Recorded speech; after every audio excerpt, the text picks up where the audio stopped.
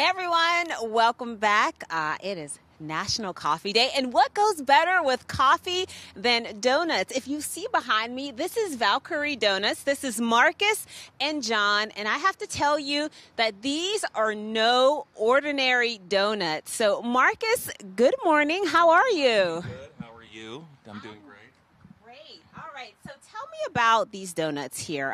What makes them so special? First of all, what does Valkyrie mean? So Valkyries are a thing from Norse mythology. They're goddesses that come down and bring people to heaven. They decide who gets to go to heaven. And so we like to think our donuts will take you to heaven, or at least that they taste pretty heavenly. And they're yeast-raised donuts. It's a involved process to make the dough every morning. Takes a few hours. And they're vegan, so they're egg and dairy free. Vegan donuts. I've never heard of vegan donuts. Yep, these are them. I don't think you would even know it if you tasted them. I don't think you would miss any of the egg or dairy in them. We focus on making them delicious, most of all. And as you can see, they're big and square. Yeah. What's the square for? Like, why did most donuts are round, right? I mean, that's our signature, is the square donut, the big square yeast-raised donut. It's even in our logo. But, you know, they cut up better when they're square, and we just think it's an important part of our sort of look here. But we focus on doing interesting flavors. We use, high-quality ingredients like real strawberries in the strawberry icing and real Vermont maple syrup in the French toast. And so let's talk. We have glazed strawberry. This is cotton candy, French. You have it all here. How do you come up with the different flavors? We like to have a nice range of flavors for people to choose from. We like things that adults will like that are interesting. We like things that kids are going to like. And of course, you got to have the classic glazed donut. We also do chocolate dough yeast-raised donuts now and then. We do burnt almond because that's a Pittsburgh staple. And, right now we've got just a few flavors in our trailer here, but when our store opens soon, we'll expand our menu considerably. Okay.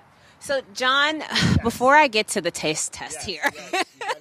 Gotta taste it. So right now you operate out of the trailer, correct? But you have plans to open up a store. Right. We're on 65 in front of Bellevue Beer right now, Wednesday through Sunday, and then we're opening a store 601 Lincoln Avenue in Bellevue. We're really excited, and that's going to be hopefully November. Mm-hmm. And so how do people find you right now?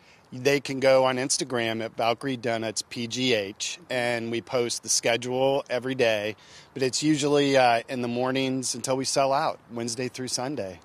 Okay. I'm so excited right now. Okay.